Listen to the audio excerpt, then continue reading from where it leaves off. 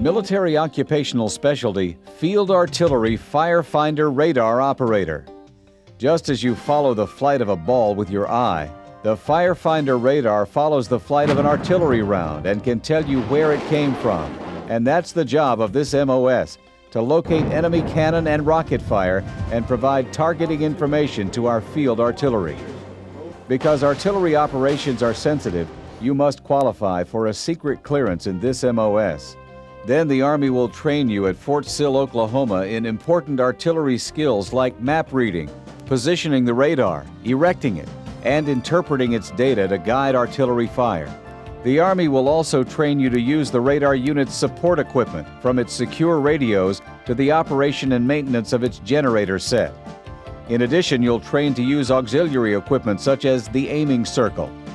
After your initial entry training and advanced individual training, you'll work long hours in the field, day or night, where your duties may include setting up the field radar unit, operating it, adjusting it, and reading its output.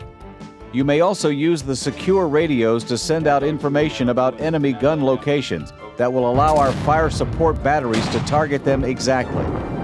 Serving in this MOS can help you transition from the military to the civilian employment sector, because your skills in leadership, teamwork, and problem solving are skills and values in demand by civilian employers.